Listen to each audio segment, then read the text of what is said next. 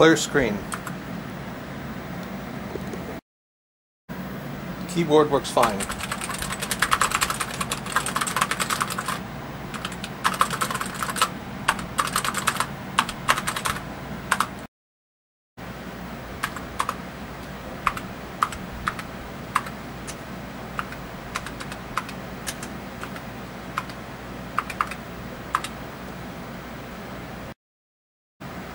Okay, I'm going to dump out the first little bits of RAM.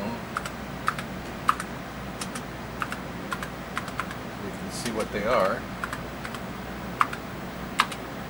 And then I'm going to change something.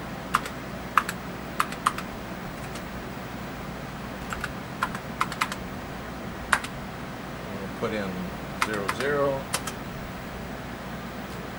01, 02, 03, 466 slash.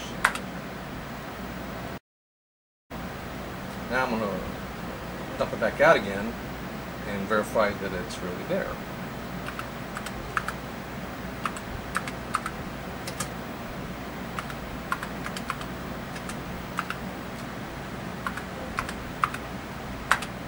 Okay, 1, 2, 3, 4. And I'm going to execute a program. This boot ROM is at C000, so if I execute C000, it should look like it does when you power up. So I'm going to go EXEC space C000, and you get the prompt, just like startup. So what I had to do to get this working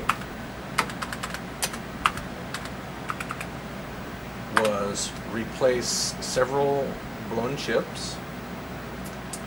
I replaced entirely the system RAM and the display RAM,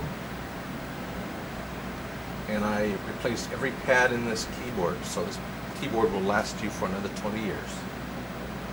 Probably 2 weeks of work in restoring this thing, maybe a total of not many hours, 10, 15 hours.